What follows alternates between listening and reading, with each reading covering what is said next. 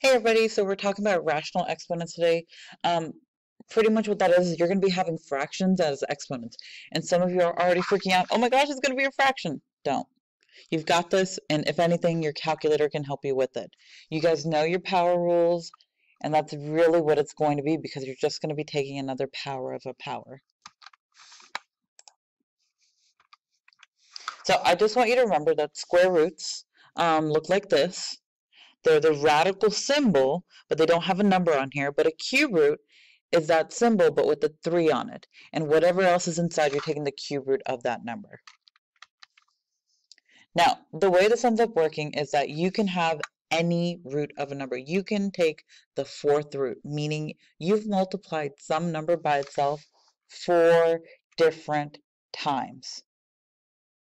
So you've done 2 to the 4th power. It's 2 times 2 times 2 times 2 to get the number that is inside this symbol right here. This number right here, the number that would also be the exponent on our base, is called your index. This symbol is called a radical, and you'll remember at the beginning of this chapter, we actually talked about this.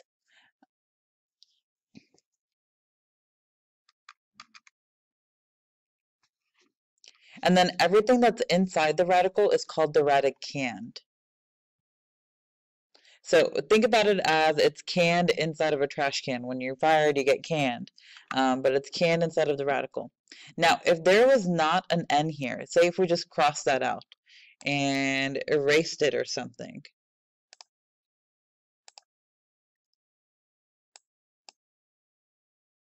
We're gonna say we end up erasing it or even deleting it right here. Then that would just be this radical right here, and all that is that it's assumed that it's a square root because it's assumed that there's a 2. We won't write that 2 in there. We'll just be writing it like so.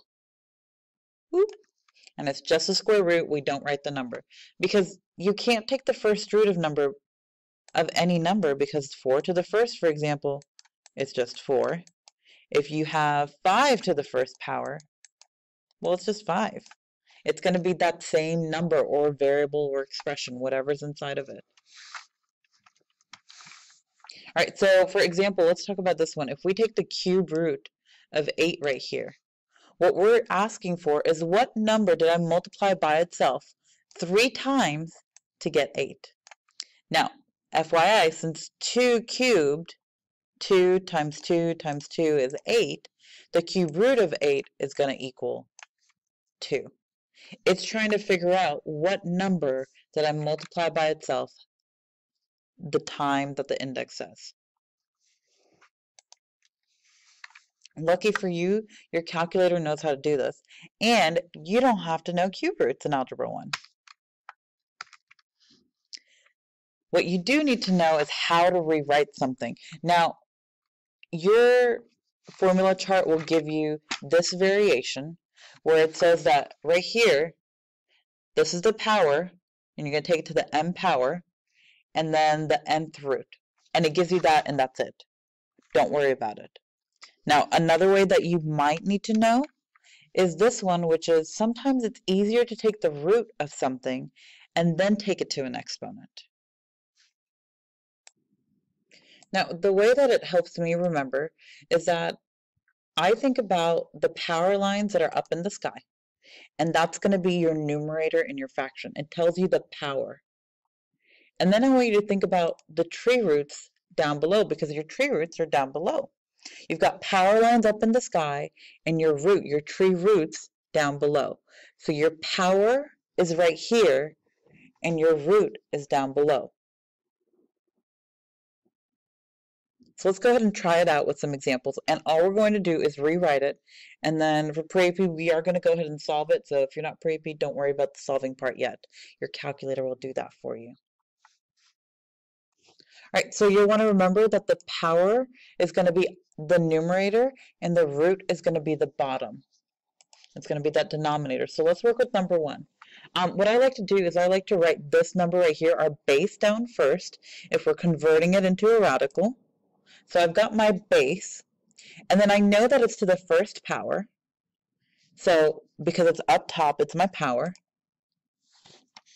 And then I've got my root.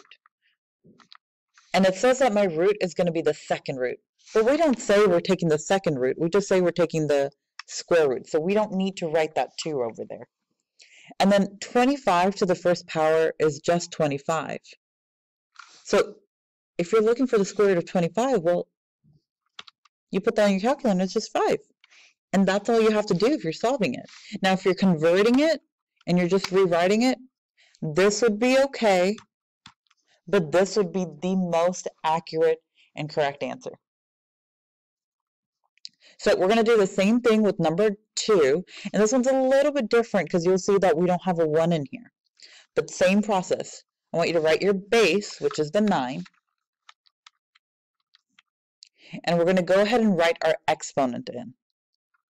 And our power here, remember power lines are up in the sky, and our number that's up in the sky is the 3.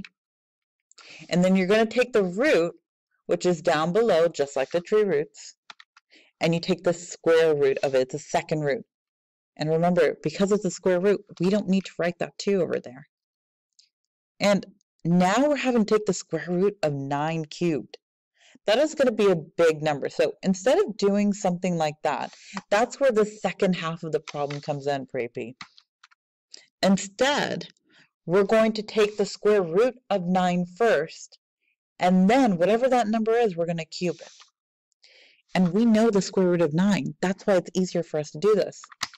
Square root of 9 is 3. And when you take it to the third power, put that in your calculator. 3 times 3 times 3 will get you 27. And that would be your answer. Number 3, I hope that you can kind of see the trick that this is going to be the square root of 49 to the first power. So again, we're writing our base down, making it to the first power because that's our power, taking it to the second root, which is just a square root, so we don't put the 2. And you know your perfect squares because you guys are awesome, and the square root of 49 is 7. So you're done with that. And that's how easy it is to convert any of these that have a fraction for an exponent. It looks scary, but it's not, as long as you remember that power lines are up in the sky and the roots are down below. Now, pre-AP, I do want you to be able to work backwards as well. And this one's going to go a little bit faster. Your radicand right here, this is what we're going to end up writing down first. And I like to keep it all in parentheses. Whatever's inside the radicand, you're going to put it in parentheses. All of this is to the first power, so we're going to put a 1 over it. And that's going to be our numerator, because power lines are up in the sky, and our roots are down below.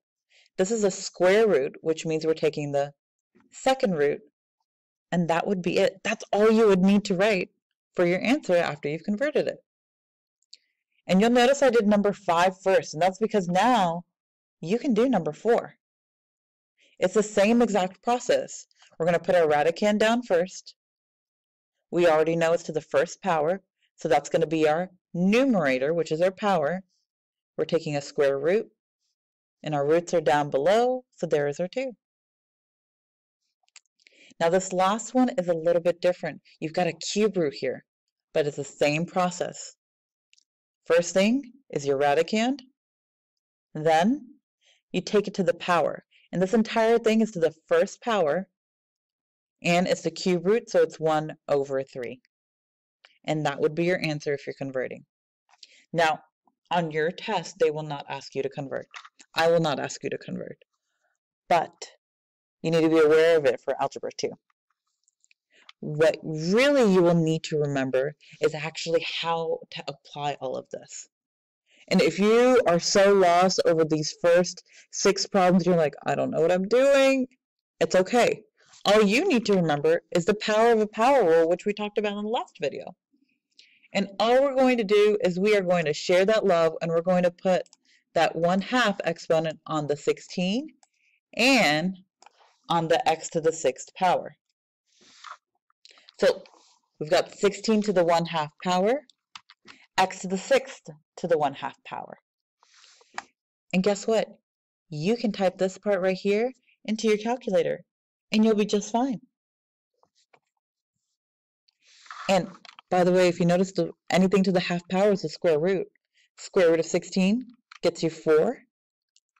And this one right here, because we're doing the power of a power rule, our formula chart told us we have to multiply our two exponents.